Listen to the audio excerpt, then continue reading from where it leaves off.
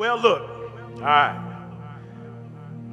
Last week I was walking into the sanctuary and I overheard a conversation. And it was funny to me, but I overheard this conversation, y'all. And it was these two brothers, right? These two brothers was in the, they might have been walking in this, I don't know what they was doing, but I was walking with them. I was just walking beside them. And one brother said to the other brother, he said, look, man, I bet you don't know the Lord's Prayer. And the dude looked at him, man, come on. Of course I know the Lord's Prayer. What are you talking about? But look, I know we're in the sanctuary, so let's keep this down. Pastor Derrick looking over our shoulder, so let's just keep this down. I'll give you $10 if you can recite the Lord's Prayer. Dude laughed. Boy, this is the easiest $10 that I got. This is easy, man. This is easy. All right, check this out.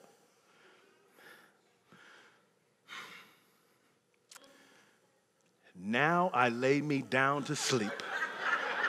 I pray the Lord my soul to keep. And if I should die before I wake, I pray the Lord my soul to take. What up? Dude over here is cracking up, looking at him. He's like, golly, doggone it, man. I didn't think you knew. Lord have mercy.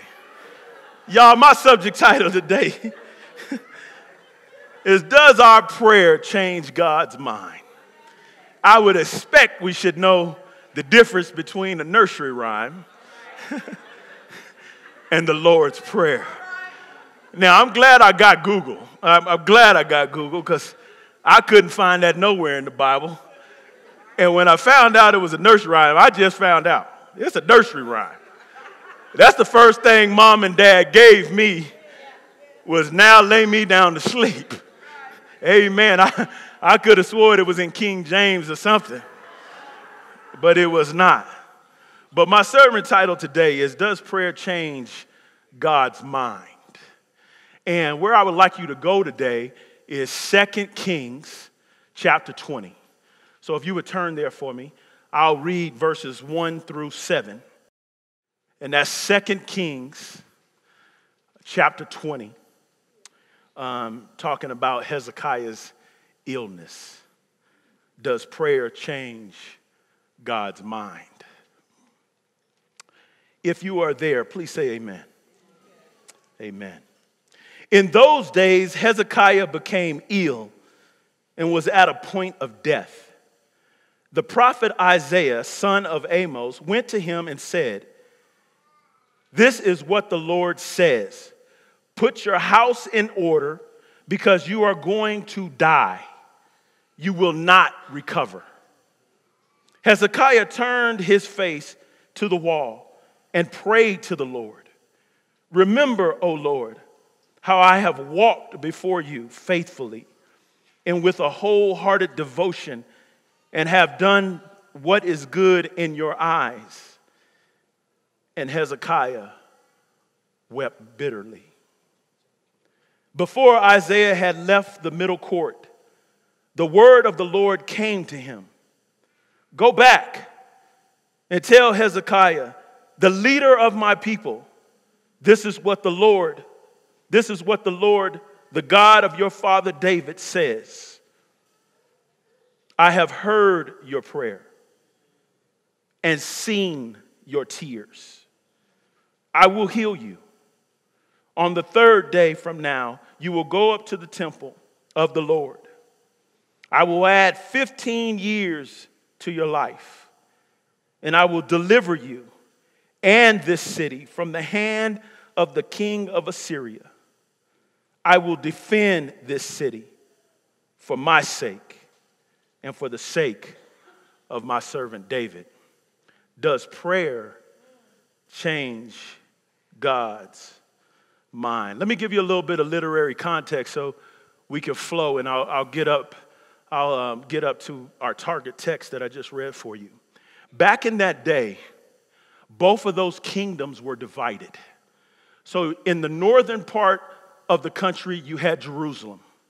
And in the southern part of the country, you had Judah. And in the northern part, the enemies was Assyria. They were the giant enemy of God's people on the stage. And in the southern region, they had Egypt. So Egypt was the next big power in that day. And Judah was this little weak country because it had been divided.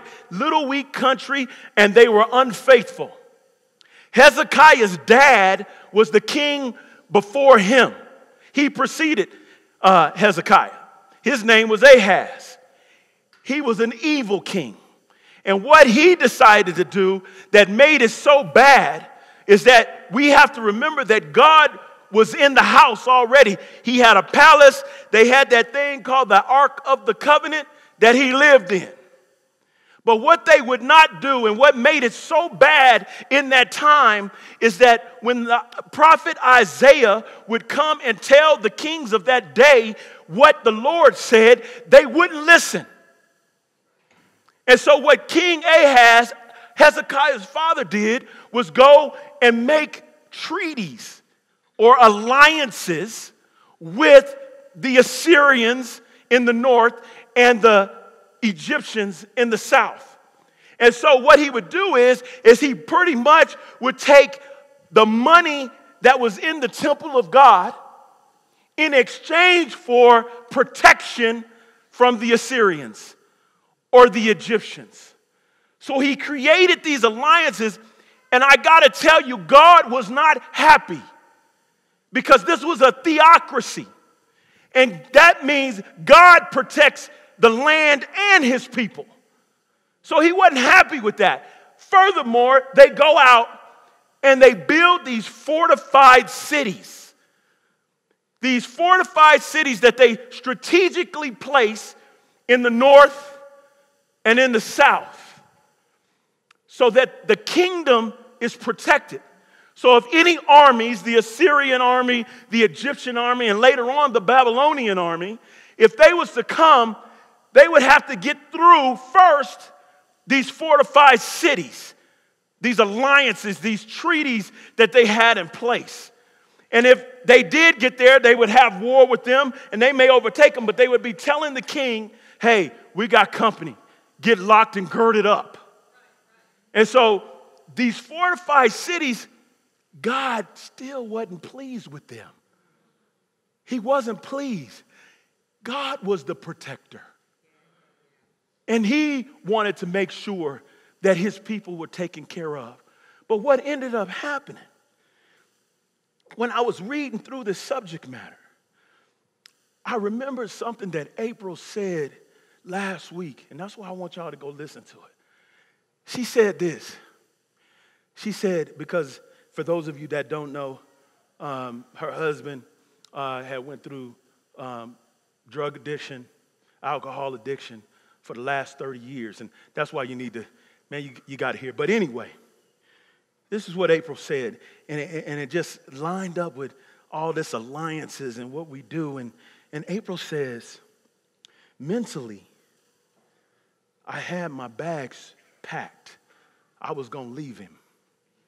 And I had them packed. And then I decided to posse up. And I'm going to use posse as the equivalent to fortified cities. I'm going to go get my girls. Not the married girls. I'm going to go get the single girls. Because, see, I've already in my mind packed my bags, and I need somebody to align with how I might be thinking. All right? Align. Posses. Fortified alliances. Not trusting God. So in my sanctified imagination, I was like, April must have been doing something close to this. Okay, there go my married girls. Now I don't want to hear from them. So I ain't going to even talk to them. Here are my single ladies. Oh, hey, y'all. He been tripping. Now, this is what I'm going to do. Since he tripped so hard, I I think I'm going to leave. Yeah, girl, leave him. Leave him. I want you to leave him right now. Get out of there because he ain't no good. So leave him. That's what that alliance said. Didn't pray to God yet. This alliance over here, this might be the work alliance. Here go the work alliance. Hey, that dumb supervisor of mine, he done gave us a new workflow and he done did all these things and we can't get our work down. Our standards are high. And I've joined this alliance, of course. Well, what we going to do? Do we want to go talk to him about it and tell him what's going on? No, we just going to sit here and grumble. Okay. Now, here go the church alliance.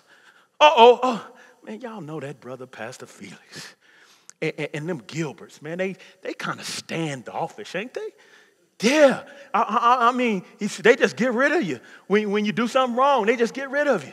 Well, hey, y'all, why don't we pray for them? Nah.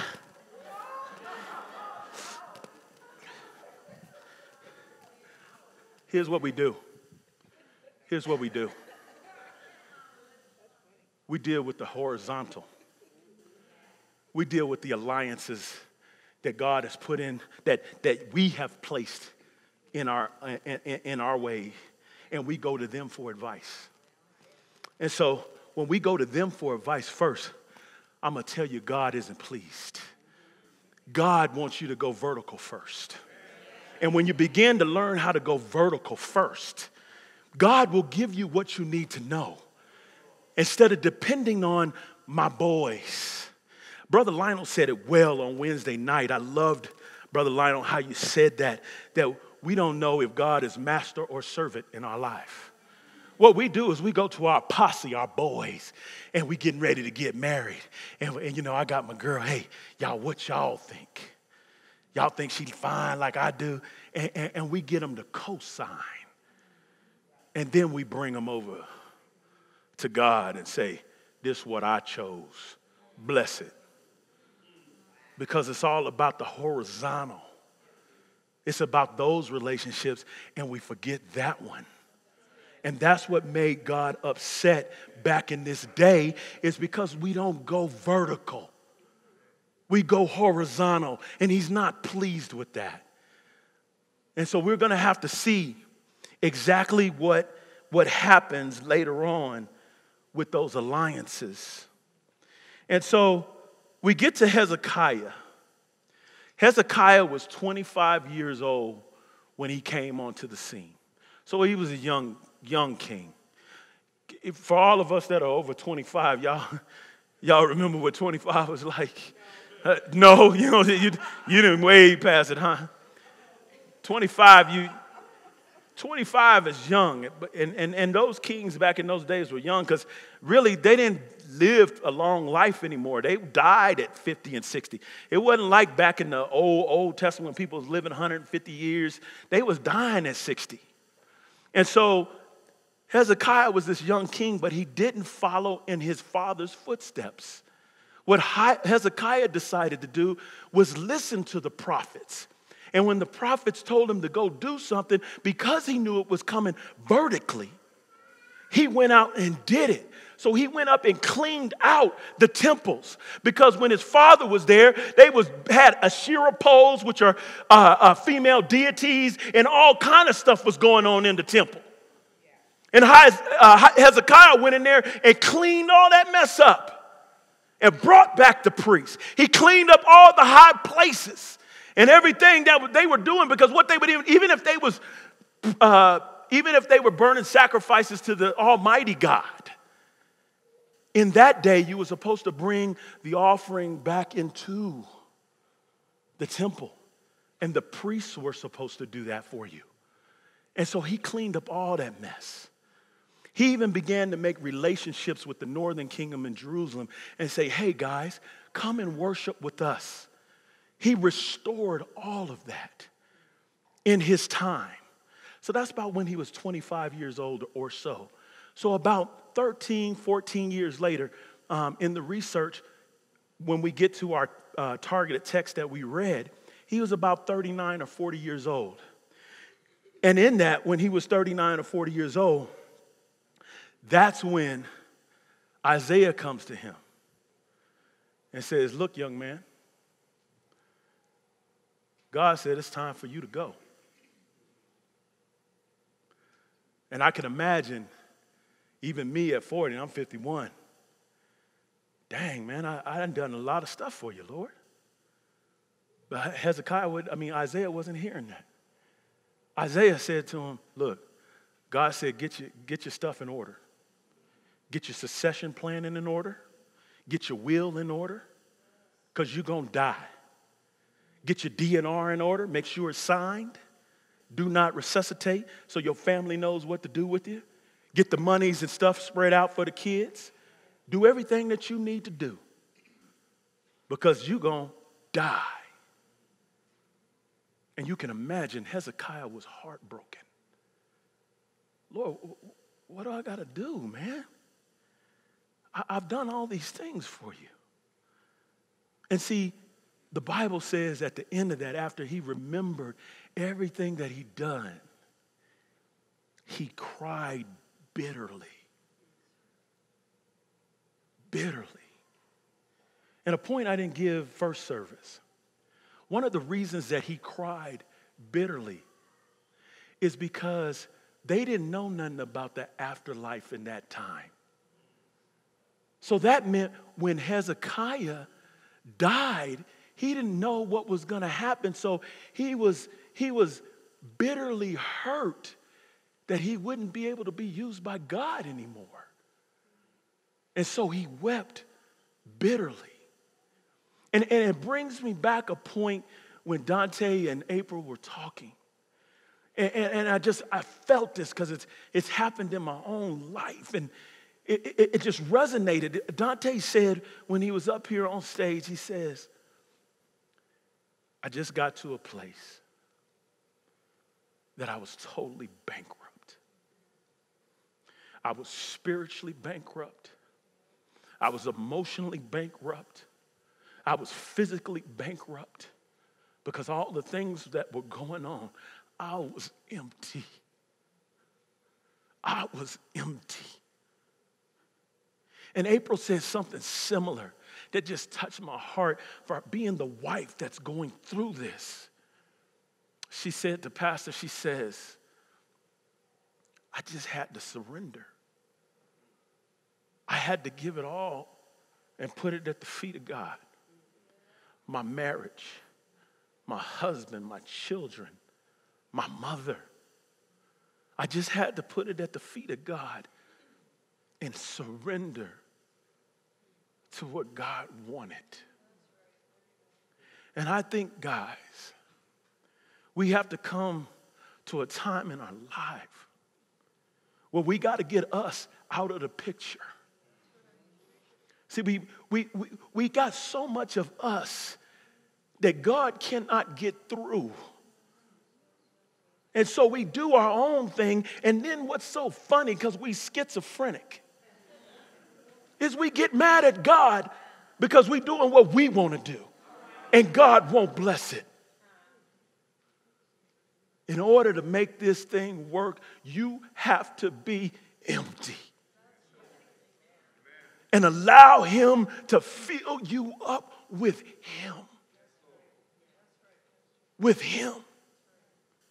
Notice what he said after that. This is really good, y'all. This is really good. He says to him, this is what Isaiah says. The Bible says Isaiah was walking out and he didn't even get through the middle court. And ironically, the middle court is where they pray. He didn't even get out of the middle court before God told him, turn around, Isaiah, and go back and talk to Hezekiah. And he turns around and he goes back. And this is his report. God said, he heard your prayer. And he saw your tears. And he's going to heal you. And he's even going to add 15 years on your life from that prayer. But this is what I want you to hear now. This is what you don't hear in the text. God wasn't concerned about all the accomplishments that Hezekiah had. That wasn't his concern, because we get in this thing about, do we work to get in? God's not concerned about you working to get in. You work because you love God, not to get in. When you love someone, you would think that you would do things because you love them. And that's the problem. That's why he didn't look at that. What did he look at? He was bitterly crying. God looks at this. The broken heart. The contrite heart. He wants you with a humble spirit. He's not worried about your argument on why you should live or why you should get whatever it is that you're praying for. He wants to know if your heart is right. That's what Kathy and I talked about during service. It's about your heart. I'm not a prosperity guy whatsoever. God can do whatever God wants to do. Period. We can't make him do nothing, I don't think. God's going to do what God wants to do. But I think God will hear our prayers and change his mind when he sees you break down. When he sees you surrender it all. God will begin to do something different in our lives. Here's the B part of this verse. Now, I get a little excited. So this part excited me, y'all. It just showed me where God is. It showed me where God is. So I'm going to encourage you. Two things. Go back and look at that video because it was powerful. The second thing is pick up your Bible and read 2 Corinthians chapter 19, right around the 25th verse, 25th verse, because that's what I'm going to go to. 2 Kings, thank you, Elder. Thank you, Pastor. 2 Kings chapter 19, right around the 25th verse, because it was so cold. Now, let me read the B part of verse 6 to you. Here's the B part. I will deliver you and this city out of the hand of the king of Assyria, and I will defend the city for my sake and for my servant David's sake. He's not defending the kingdom for Hezekiah. He's defending him for his own sake. You're not going to come up into his house and do anything in his house without his permission. So when you get over to chapter 19, he begins to break it down through Isaiah. And Isaiah, the Assyrians was talking big stuff. They was talking big stuff in the house. They was like, man, we're going to run up on your fortified cities and we're going to destroy them. And they was taunting the people of God. We coming and getting busy on y'all. And here's what God said through Isaiah. He said, hey, dummy. This is the gospel according to Derrick. I just want y'all to know that. This is my summarization. Hey, dummy, king of Assyria. I'm the one that went way back in the day, and I already knew you was going to come and take out them fortified cities. I didn't want them anyway because the people didn't trust me. So, king, I wanted you to knock over the fortified city so they can understand who I am. And that's what he began to do. So the people came in, they destroying the cities, being all happy, and God said, I wanted you to do that. Okay, now this is what I'm going to do. I'm summarizing now. I'm going to put a hook in your nose, and I'm going to put a bit in your mouth. And I'm going to turn you around just like a horse. And I'm going to send you on your way. There will not be an arrow that touches my kingdom. Nothing will touch it. You guys won't lay siege on it. You won't be able to do anything. And a siege is they came around the kingdom. And they would cut off your water supply and your food supply. And basically, they would have the people starve. He said, you're not even going to do that. You ain't even going to get close enough to do that. I'm going to take care of all that mess. And what he did was he sent an angel. And 185,000 Assyrians dropped dead that night. Here's what I'm telling you. When you begin to empty yourself, and you empty yourself, and most times it's because we went through something. Most time we got to get to a place that God can hear us. That's what happened to me in my lifetime. When bankruptcy came and 2008 came and everything began to go, that's what he had to do. He had to get me on my knees. And he had to make me just sit there and bitterly cry and empty myself. I believe that's where Dante and April was. You got to empty yourself. And when he begins to fill you up with him, and then you take that to God the Father. See, the God in me begins to talk to God the Father. And I believe then that's when prayer can change God's mind, because he goes to himself. Y'all getting this?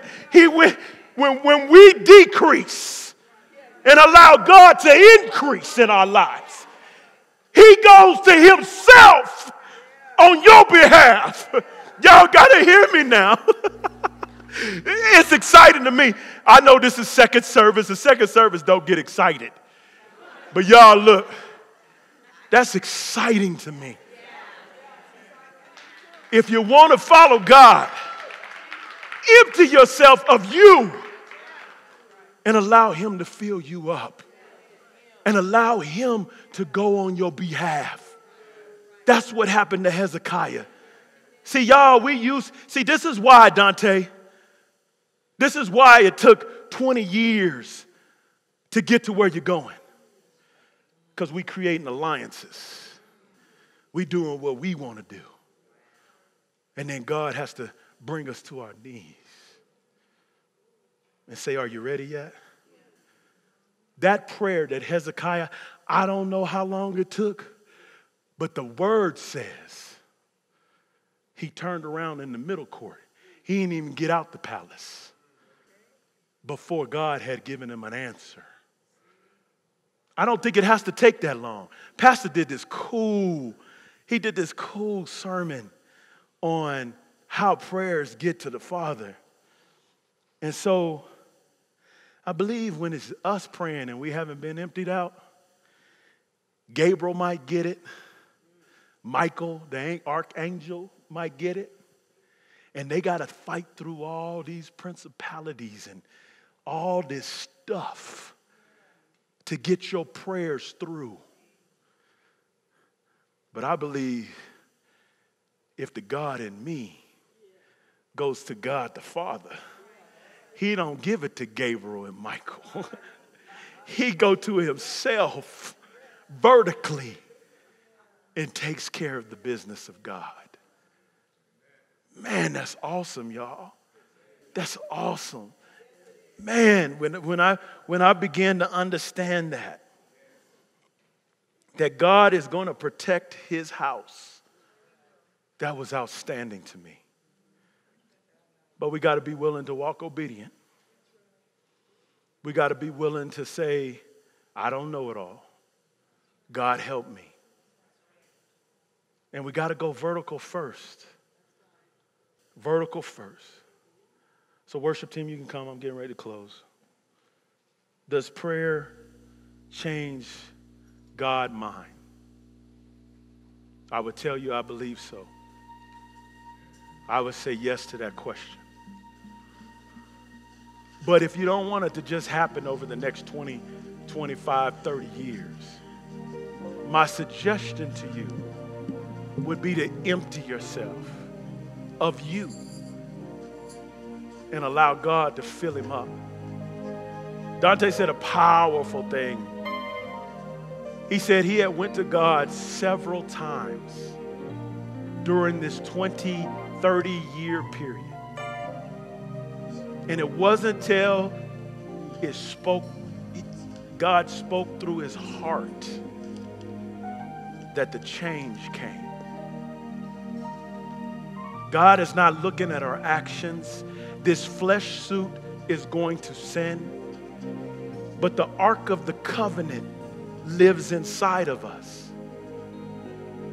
And if you want him to protect your house, give him the keys. Give him the keys and trust and do something different.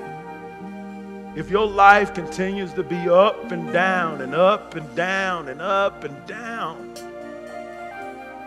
I would believe at some point we would get tired of that. And when you're tired, turn over the keys, because God is going to protect his house. Dante put it like this, and I'm out of here because I liked it. Put God first. Put him first. Don't go to your horizontal alliances to get your information. Learn how to pray vertically. And my own daddy came to me as we were getting ready to leave this today, and he said, Derrick, he says to me, son, I don't know how to pray. How do I pray? And I like this dude called Les Miles. And Les Miles says, you don't have to be great to start, but you got to start to be great. And I told my daddy, just start having conversations with him. Don't try to have no big words and out-pray nobody. Just talk to him, and he'll begin to show you what it means to pray. So keep God first. Always be ready to do the next right thing. Would lead you back to God first. And then always keep your integrity intact. And you will always be on a roll, because these flesh suits sin, that we can always find our way back to it. And we don't have to give up.